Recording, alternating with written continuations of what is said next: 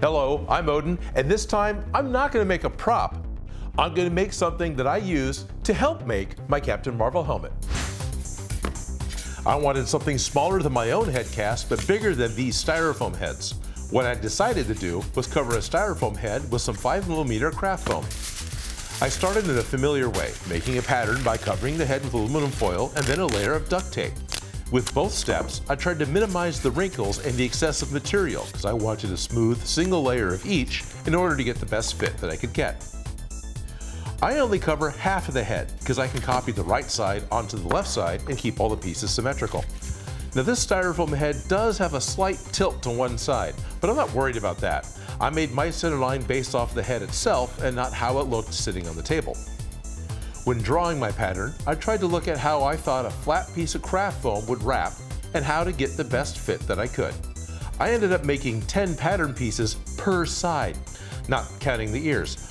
My helmets could have fewer parts, but what I wanted was a pattern that wrapped around completely, because it's going to live right here. I don't plan on taking it back off later.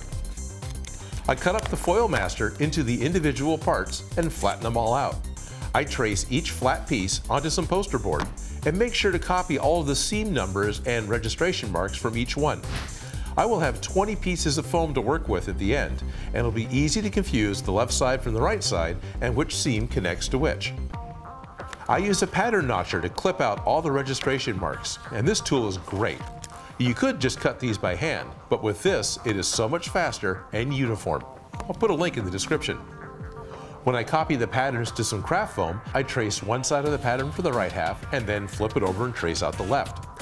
The notches are simple to mark, and I note what seam numbers are which, and I make sure to mark it left or right. I cut everything out, holding the blade at a 90-degree angle as best I could. This will make the flattest seams. If I cut the foam on an acute angle, the seam will rise up into a peak. I keep all the matching pieces together, less hunting later when I'm gluing. But they are all still flat. I want to add a curve to each of them.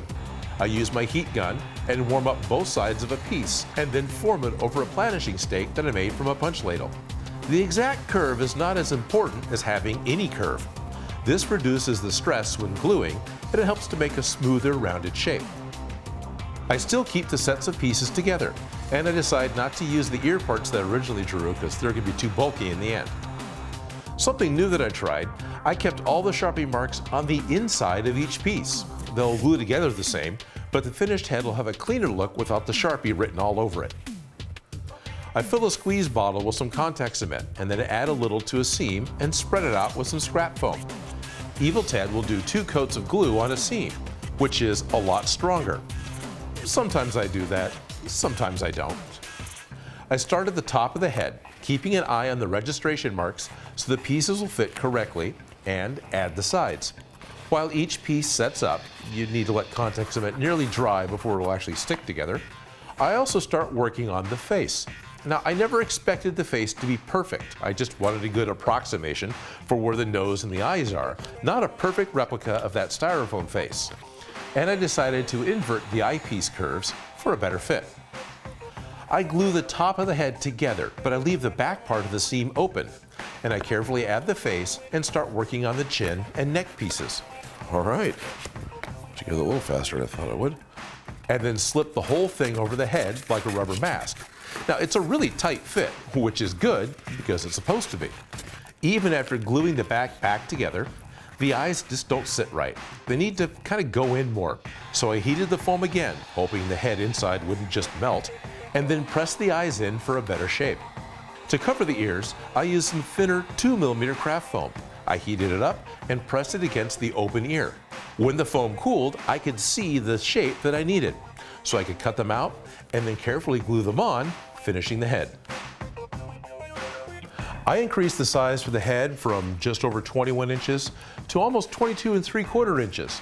In hat sizes, that's the smallest small to nearly an extra large. I suppose you could print the pattern out and print it a little bigger and use an even thicker foam for an even larger head. I haven't tried it because this got me the head shape that I wanted in order to make the Captain Marvel helmet, which is all I really put it together for. But I did put a link for the pattern in the description so you can download it, print it out for yourself if you want to give it a try. My next video will be another prop with more PVC pipe and EVA foam, because this is how Odin makes.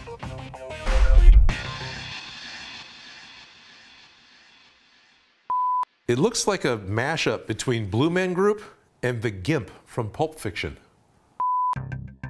I want to thank Darren, Sanga, Carl, Tennant, and all of my Patreon supporters. You guys really do help keep this show running. If you liked the video, please leave a comment below. And if you like what I'm doing, don't forget to subscribe. And if you make any of these projects, you can send me a picture.